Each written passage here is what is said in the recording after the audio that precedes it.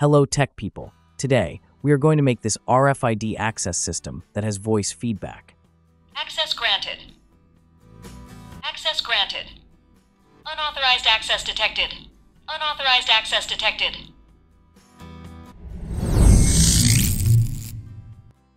For this project, we will be using an ESP32 board.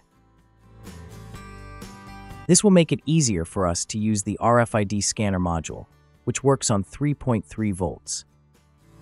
DF Mini MP3 player module with a micro SD card. An amplifier board. A small speaker. Some RFID cards. Now, let's connect everything together. First, the RFID module. Make sure to connect the VCC to 3.3 volts and not 5 volts. Make all the other connections as shown on the screen. After the module is connected, we need to scan the cards and get their IDs.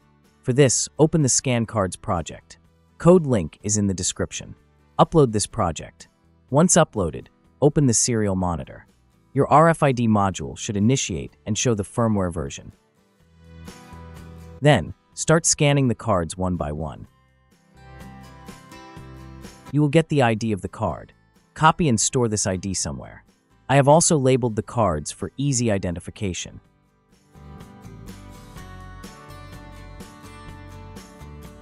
Once you have all the IDs, we can connect the rest of the modules. Next, connect the MP3 module.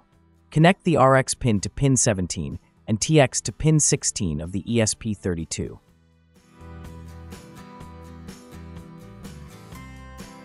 Next, let's connect the audio amplifier board.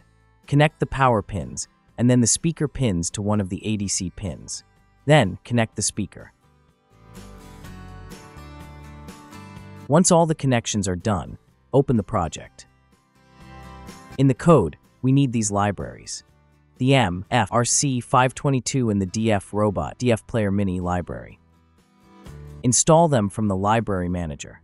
Next, add the card IDs that we copied earlier. Here, you can add as many cards as you want.